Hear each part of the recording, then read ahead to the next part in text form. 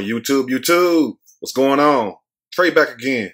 Yes, to hit you right upside your head with another video. Y'all thought I was going to say the same thing. Okay. Anyway, this story right here comes out of Bloomington by way of Indiana. Big shout out to everybody in Bloomington, in the state of Indiana, all my people in Indianapolis, Fort Wayne, Evansville, South Bend. Everybody is in the house. And also Fishers. Can't forget about Fishers because they get mad when you leave them out. And also Lafayette and Gary. Also, you know, this story shows you why you have to be careful of people you intermingle with. People from your past. And we all know people from our past. Now, this story, it kind of throws me for a loop due to the age of the suspect and also the victim. It's like, you know, 11-year difference. And for them to allegedly have known each other since childhood, and the woman says out her own mouth that she knew the guy for about 15 years. So 15, 25, that's 10 years old. Him, 36, 15, that's 21. So how do a 10-year-old know a 21-year-old? That's all I want to know right there. Can somebody just answer that? I just want to get that on out the way because it was about to choke me to death. Because I'm thinking, like, you know, because as I do these stories, you know, I try to, you know, add the numbers up. I try to think of this possibility, the age range and whatnot. But if you knew this guy for 15 years since you was a kid, because he wasn't a kid, because last time I checked, 21 is not a child. Because the way the other story have it is, that's why you have to cross-reference these stories, is that they knew each other from childhood. So it made it seem like they were both the same age. But as I dug a little deeper with this shovel, come to find out she's 25, he's 36, but they've known each other 15 years. You tell me how that worked, unless y'all was next door neighbors and he knew you from a little girl. But how do he know to reconnect with you years later? But this guy was on the run, had all kinds of damn charges and everything in Louisiana with guns, all kinds of shit. So he was already wanted. And the smartest thing he could have done, other than turning himself in and living a new life, was to treat the person who was trying to help him right. Now, not only was they staying in various motels, but you can kind of think that, or be led to believe that this woman was the one footing the bill, paying for it. And this the main person he decides to assault and go crazy on. So she was like, the hell with this. I'm finna drive his butt right to the police station. So as they was getting in the car leaving, he's thinking that he's fleeing somewhere else. She drive his butt right to the police station and jump out. And they got him. Period, point blank. I mean, it don't get no simpler than that. Imagine if you're a police or somebody and you've been looking for a person, they wanted somewhere else, and they just pop right up at your damn doorstep. You're like, oh, Lord, look at the hair on Fluffy. I'm going to read a snippet from the story, and I'm going to give my opinion. Surely, as we go. Woman, outsmarts, dumbass kidnapper, drives him to Bloomington police station. You did not see you was going to a damn police station? You ain't never watched Lethal Weapon, Die Hard. You ain't never watched none of that stuff, Fast and the Furious. You just roll out the car. It really works on a movie. Just don't get your leg or your head caught up. But I'm sure if you could propel yourself far enough, you could have jumped out that damn car. Well, you going to just sit there while she pulled right up to the police station? Who does that? I don't understand. I mean, ain't no such thing, like Mob D saying, rest in peace, Prodigy, and shout out to Havoc. Ain't no such thing as halfway crooks. This is what you call a halfway crook. His brain was half-baked. Not developed yet, evidently, because ain't no way in hell I'm going to run somewhere else. And I'm going to get in a car, and I'm seeing you drive to a police station, because the guy clearly wasn't blind. If that's the case, he wouldn't have had none of these charges in the beginning. So you clearly seeing this woman driving you there. Picture that. You seeing this woman driving you to a damn police station, and you still sit in the car? Who does that? Now, a woman outsmarted her captor by driving him to the Bloomington Police Department. When she reported, he pulled out a gun and demanded she drive him to an apartment complex. You damn dummy. She would have did it if you didn't pull out a damn gun. She was already staying in motels with you. What was going on in the motels? Was that friendship that strong? Now remember, y'all knew each other 15 years, ever since y'all was kids.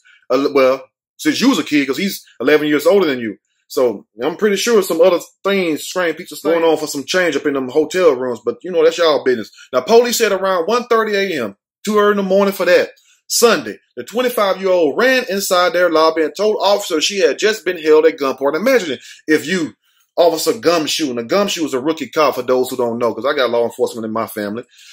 Gumshoe is a rookie cop. And imagine you sitting there, got your feet kicked up on your desk, just lean back like you Fat Joe or somebody, and a woman come in there all distraught, just shook her from her head to her toe, and she looks at you and tell you, look, you need to drop that donut. Put that coffee down. I just been held at gunpoint, and you got that coffee right here, and you got the donut right here. You take one more bite of that damn coffee and chug it with that damn donut like you done hit a can of that 211 beer. And you say, well, where he at? He's right outside. You're like, oh my goodness. Good for her. Somebody was watching her surroundings. And also, she realized that she was passing the police station department and having the courage to stop the vehicle, jump out and run. Bloomington Police Lieutenant Ryan Pedigo said. So, good somebody was watching out for her. I guess that's the Most High in that, she realized that she was passing the police station. Oh, now's my time to go because you don't know. He might kill me or any damn thing. And most likely the way he looked like Jamie Foxx said, kind of crackish. He looked crackish. He had a white stuff substance. I don't know if that was dried up spit or whatever. He just looked totally disgusting, period. Nasty. Ain't no way in hell I would have been in a motel room with him. I wouldn't have been nowhere around him, even if I didn't know the shit he was going through. I'm like, oh, you looking like that? It's a reason why you looking bad. Forget it. We being childhood friends. Shit, I've seen some of my people I knew from childhood. Guess what? I drive right on by. Matter of fact, I speed the hell up.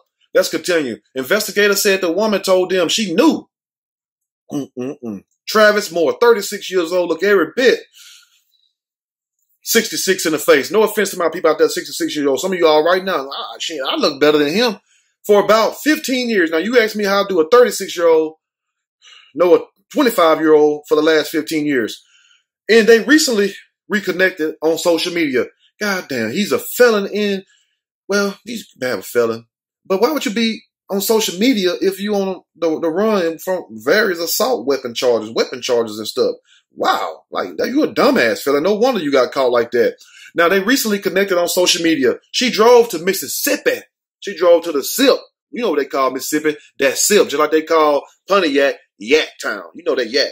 She drove down to the SIP last week to pick more up, then return to Bloomington. So this woman drove way from Indiana to pick your sorry ass up. And the way you repay her is by trying to pull a 187, a kick door on her, pulling a gun on her and threatening her life. Now, you know she drove from way up the damn Indiana all the way down south, that she would drive your ass to an apartment complex without you pulling a gun on her. But what you wanted to do, you wanted to take this woman's car. You wanted transportation, and you was using this woman in terms of hoping that you would get her somewhere and kill this woman and use her vehicle, period. And they can report the car stolen or whatnot, but if he wouldn't have did it to her, guess what? He would have went and found him something else. He would have found another way to give him a vehicle. You got to be aware when people reach out to you from your past. Remember this, if you don't take nothing else from the video, when people reach out to you from your past, it's for a specific reason. Because why? What took you so long to remember me? If I mean that much in your life, what took you so long to remember me? That's all I want to know. Can somebody answer that? You got to think, like Aretha said, and put some respect on my name, like Birdman said. Let's continue. Now, she drove down to the SIP last week, Mississippi, to pick more up and then return to Bloomington. Ooh, she bowed it, and rowdy. They stayed at various hotels. So it goes to show you she'll ride or die. So why would you try to pull a gun out on her and try to make her die? But Saturday night, things took a turn when she left and returned to the hotel. Now, she left, came back to his sorry ass. And that's when he want to turn to Mr. Hyde. First, he was Dr. Jekyll with the sinister stuff. Then she come back, he's Mr. Hyde. Now, he's fully showing who he is for those of you who all know the story of Dr. Jekyll and Mr. Hyde. Now, when she returned, he locked her out. So she said that she was then walking towards her vehicle when she saw him running behind her.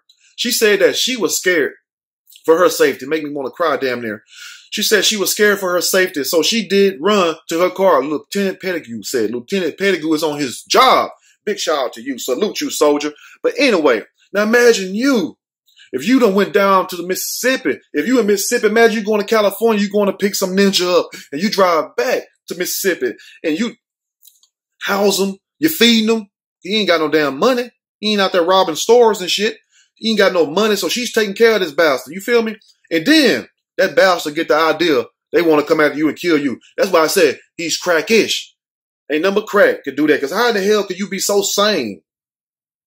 All the way from Mississippi to Indiana, chill for a while, and then all of a sudden you flip out on a Saturday night. That's when that fix, he needed that fix, he was in there twitching and shit, and he needed to get a way out. Now, police said she told them he ran to the car, pointed a gun at a friend in the car, and told him to get out or he would be shot. Damn, who was the friend? That was your boyfriend? The friend got out, cussing his ass out, probably like, you dirty joke. If you didn't have that gun, I'd knock a patch of hair out your head. The woman got in and tried to back out. She like, the hell with this? You is not finna take my Subaru. She said the suspect then jumped into the car with her. You're supposed to lock the doors. pointed a gun at her and ordered her to drive him to an apartment complex here in town. And guess who said it? Yeah, somebody said Lieutenant Pettigrew said that. Lieutenant Pettigrew is on his damn job today. Salute him with the other hand. Police said during the drive, she realized she was passing the police department. She did a U-turn, stopped the car, and ran into the lobby. The vehicle was gone when officers arrived on station, so they began searching for it. One of the officers on patrol saw a vehicle that matched the description she provided officers for. And guess who said it? Lieutenant Pettigrew. Officers stopped the car and arrested more dumbass, full of that booger sugar and stuff. Boy, more, you is one dumb son of a you know what. Police said during questioning, Moore admitted to having firearms earlier in the evening, but that he discarded it. Why would you want to admit that shit? Just let them tell on you. Police have not been able to find it. Yeah, he probably done pawned it out for a piece of crack rock.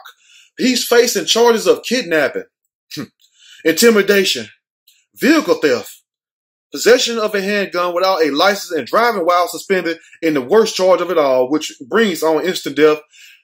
Yes, you remember, aggravated stupidity. Yes, he's got charged with aggravated stupidity. So he can forget about Louisiana charges. He can forget Mississippi charges. Indiana gonna deal with your ass. They gonna deal with you like Jughead. Y'all know who Jughead is. Peyton Manning used to deal and throw that rock. They gonna throw your ass somewhere and you ain't coming back. Boomerang style, part 2. Now, also, here's what one of them says. I caution people that if it's someone that you are not familiar with, and someone who you don't obviously know their intentions and you don't know them very well, it's best to get to know them a little bit more. Lieutenant Pettigrew said it. Lieutenant Pettigrew is saying everything. Everything he said, they put it at the end. They want you to know where the information coming from. Now, police said it turns out Moore was already wanted. He was already wanted, and he gonna do more dumb shit to the main person who's trying to help him. He had an outstanding arrest warrant from Louisiana for assault with a firearm and dealing a firearm with an obliterated serial number, which means it was stolen, and was wanted, oh Lord, by the ATF for a charge of being a felon in possession of a firearm. He was also wanted in Johnson County for driving while suspended in public intoxication. He's wanted all over the damn world, but he's not wanted. He's not wanted no more in Indiana, period. It's a good thing that she used her mind and jumped the hell out that car, because I'll tell you one thing, when people try to reconnect with you from your past, remember this. It is for a specific reason. Be cautious. Move with thought. Be vigilant. You have to think of what could go wrong in this situation. Why is this person reaching out to me? That's the first thing I think, because you ain't getting no money. Period, point blank. So what you want from it? Tell me what you want from it. That's all I know. Let me know what you all think in the comment section about this dumbass dude, Travis Moore. Oh, you give more to boy. If I was your mama, your daddy somewhere, you know, and if they're deceased, sorry, may they rest in peace, condolences. But if I was your mom and dad somewhere and I was alive and I seen my son do this, I would just disown that bastard. I'll send him one money order with one letter. I tell him, you take this money and shove it right up your ass. That's exactly what I would have said. Let me know what you all think about this crazy ass story right here. If you like the video, push that like button. If you like the video, subscribe to the channel. Definitely share this video with your family and friends who thinking about doing something stupid to somebody who's trying to help you. Have you not heard the old saying, don't bite the hand that's feeding you, housing you, and hiding you? You don't do that. Anyway, y'all have a good day. I am out.